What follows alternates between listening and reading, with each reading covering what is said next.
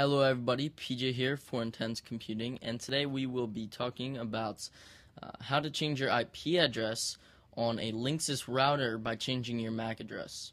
Now the first step to changing your IP address is to know how you get your IP address.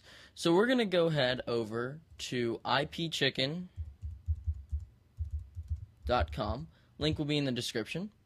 And you'll see your IP address. Now mine is start out, however, when you see it, you will notice that this IP address you might not be familiar with.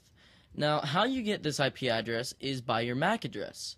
If you don't know your MAC address, you can go into your network settings on your computer. Now, I'm running a Mac, but the same rule applies for Windows.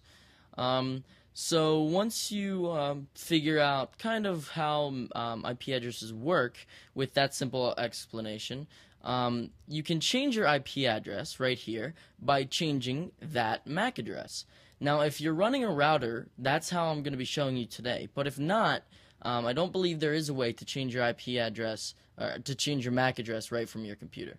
So let's go ahead over into your settings on your router or your configuration. So that's on a Linksys router 192.168.1.1. I'm sorry, I put in commas, .1.1. Ends, we're going to go over to the MAC address and cloning bar. Just click on that. And now you're going to see this little combination of letters and numbers here. Now, I'm not going to change mine. However, what you want to do is change the last digits or last character in the last box here. And you're going to, or in the last set of numbers at least. So I would do 8. Now I'm going to put it back to 7. But whatever yours is, just change it one number up from the current number or letter. And that should change your IP address. However, first you need to reset your modem and router. So unplug them after you click clone your PC's MAC. So click clone your PC's MAC and wait for it to save the settings. It might take a minute. And then you'll notice that you probably will drop internet connection and reset your network, your router and modem. And then there you go. Your entire IP address is changed on your whole network.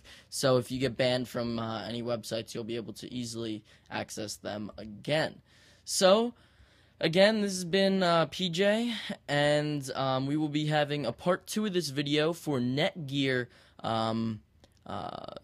routers coming up actually. So until next time, best tech, best talk.